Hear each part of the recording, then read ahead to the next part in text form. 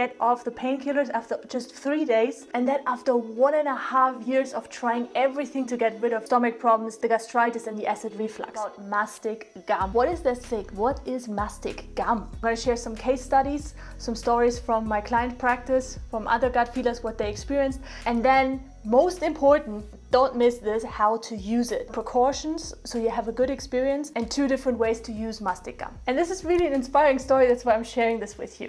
One of my first clients, her name is Anna, who was dealing with massive H. pylori symptoms. She was diagnosed with gastritis. She already had a starting of a stomach ulcer, and like so many other gut feelers, took the antibiotics to double round and felt worse after each round. Now I'm dedicating this video to her because she was the one who really inspired me to bring in mastic gum. Besides a bunch of diet changes, obviously that's important. We did cabbage juice and celery juice, and because nothing else was working, we also gave mastic gum a try.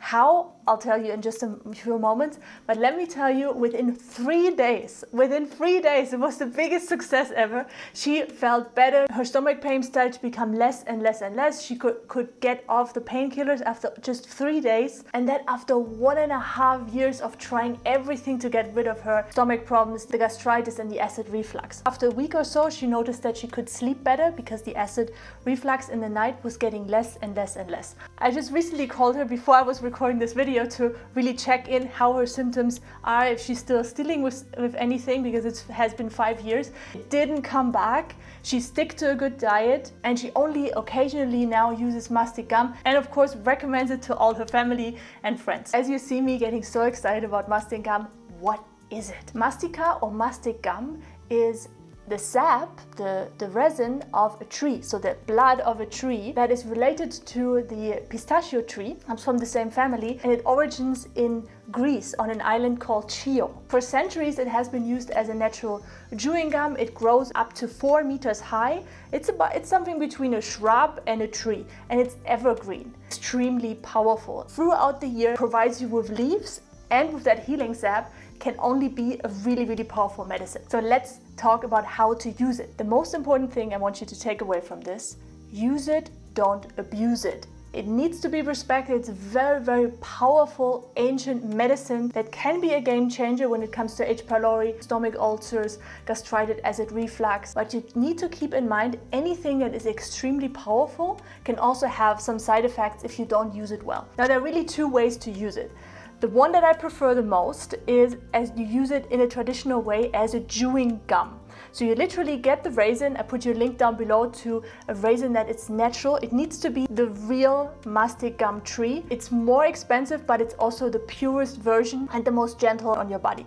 This is the version also that I used with Anna. And just to give you a feeling for whom this is. So Anna was somebody who was struggling with gaining weight. She was greatly underweight since about 1.5 years when the whole stomach problem started, and she was very, very sensitive to all kinds of diet changes. So this is a good thing if that's you. Chew the mastic gums 3 times a day, always on an empty stomach for best impact.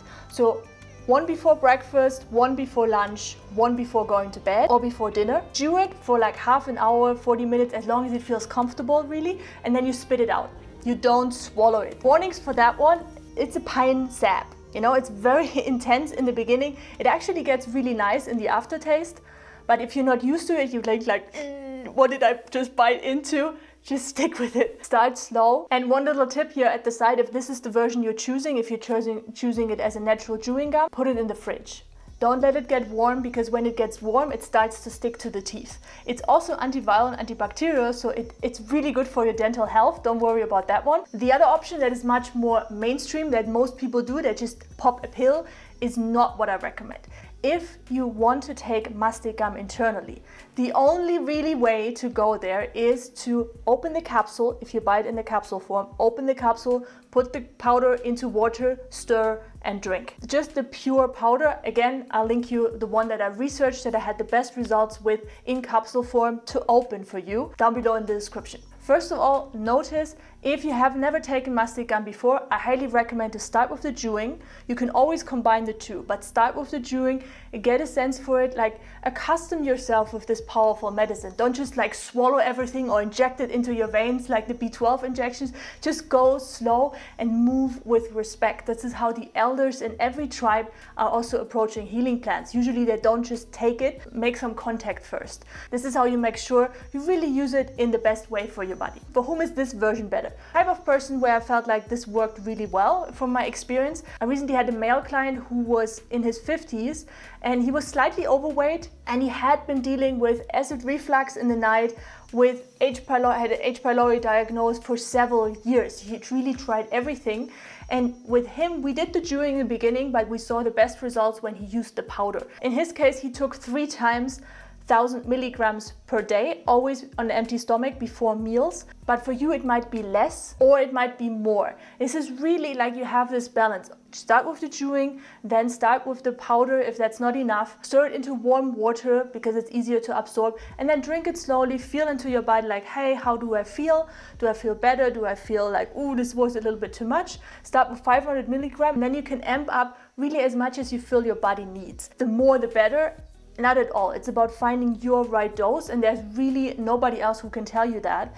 Not the package label and not Peggy on YouTube, but just your own body. So tune into it, and on an empty stomach always works best.